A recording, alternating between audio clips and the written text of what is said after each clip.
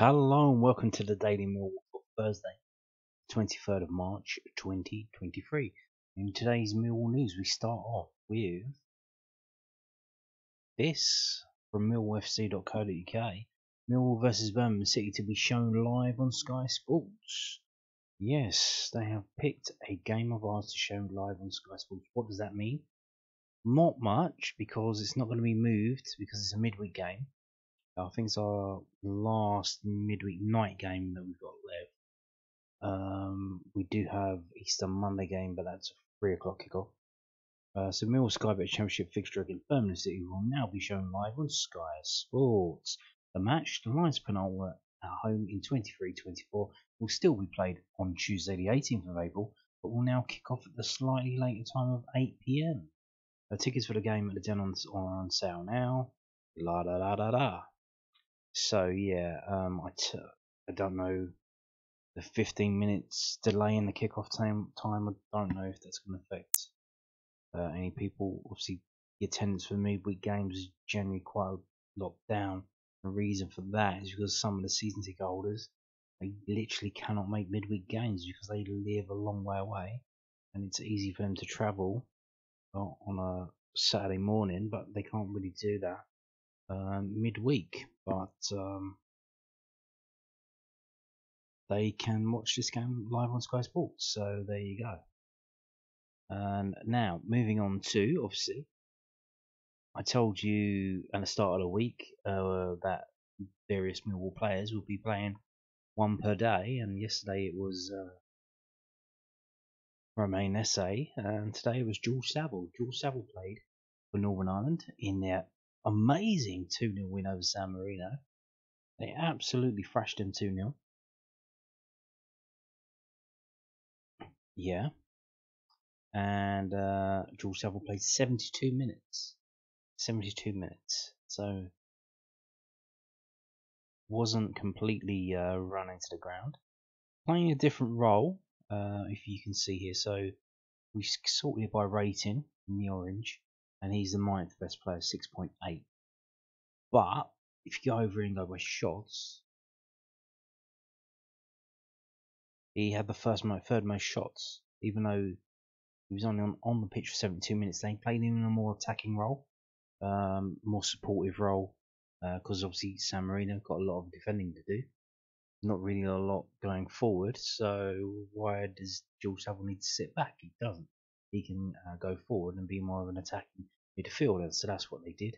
And he had 3 shots, but none of them were on target, because I think he probably wasn't used to shooting, so rarely does it for Millwall. Not really what he's in.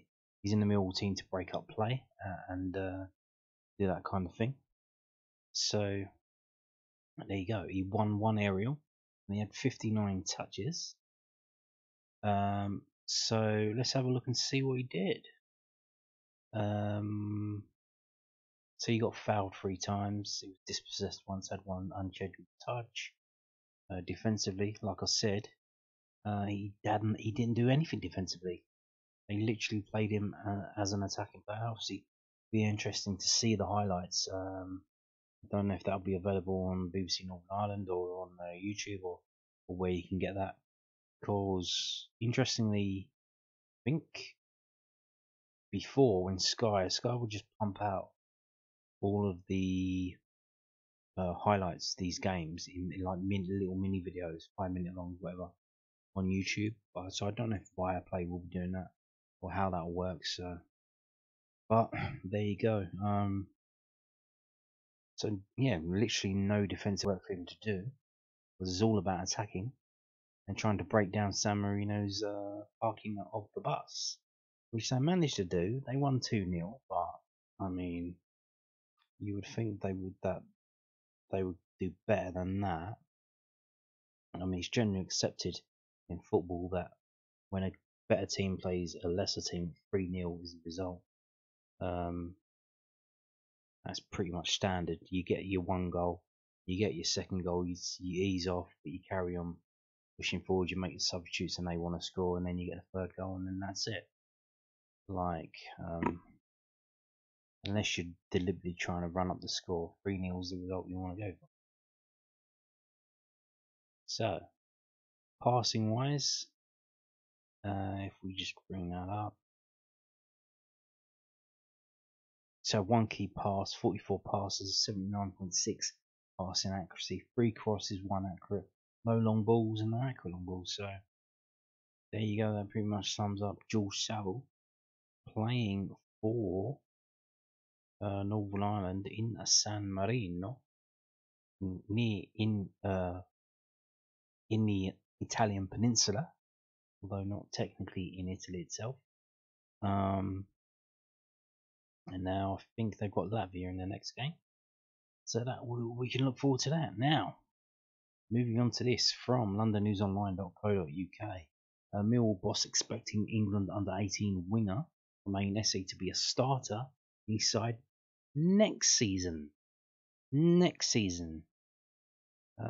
So Mill manager Gary Rowett is expecting Romain Esse to be making starts for the club next season and reckons the prospects England call up reflects the positive impact he has made in senior football. The young winger made his under-18 debut for the Three Lions in a 2-1 win over Croatia earlier this week. Esse signed a long-term contract with the Lions in January and has made 8 appearances in all competitions this season, all of them off the bench. It's quite a nice recognition for his involvement and impact in games, Rowett told the South London Press. It's another nice story to add what has already been a positive season. Bradders has got called back up by Wales. Romain has been called up and recognised by England, which is a bit of a challenge with the young Premier League players around. But Romain at 17 is playing in the first team and coming on to play regular minutes. It's a real nice recognition of his talent and where the club is at the moment. And there he is. There's that picture from the other day, clear as crystal. There he is, centre right in his pink and black boots. It's a difficult one for a manager sometimes because he's more than talented enough to start in our team and could give us something different. At the moment, when the games are so important, there's such a settled starting 11 to a certain degree. It's quite hard to take that gamble. At any other stage of the season, he would have started a game or two by now. What he does coming on late is that he can unlock the door, break through a tight defence, a little bit of quality. He's a lovely feel for a pass and a way of a pass, little things, and maybe go unnoticed a little bit. He's very, very creative in the final third. He can beat people. He can take people on and open the game up. We lack that a bit against Huddersfield. You can pass the ball all you want, and we had 70% of the ball. At some point, someone's got to beat someone and open the game up, or make a pass which opens the game up. Roma's got that, and we'll see it come out more and more as the season develops. Potentially into next season as well. I definitely feel he can be a starter for us next year. He could be a starter now, but this is already getting him ready to have a real impact next year. So the headline's a bit misleading. He says he's more or less definitely going to be a starter next season, as in someone who could be considered to start games in the first team. He's in the first team squad now. He did play for the under-21s, not the game on Tuesday, but the game before that. But yeah,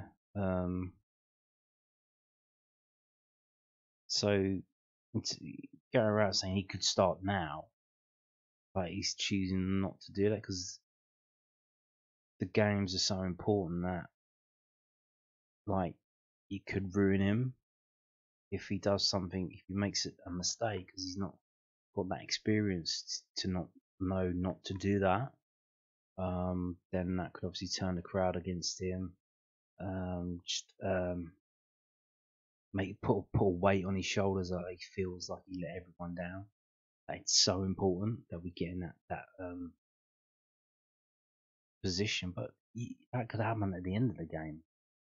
When you bring him on, that could still happen. Like if he gives a pass way high up the pitch and then we get countered, and then they end up scoring, and then everyone's looking at him. That could still happen now when you're playing him now. So I mean, if you've got to coach him, you've got to tell him, look, seriously, and then tell him what you want him to do, and say, do what you know you can do, but remember you need to do this, you need to do that, you need to do this. It's very important that we don't blah blah blah. That's what coaching is, isn't it? So there you go. But like I said, I've said this before. Did I say this in the video the other day? Managers don't like players who break the mold. I think I said, did I say this talking about Roy Hodgson? They don't like creative players.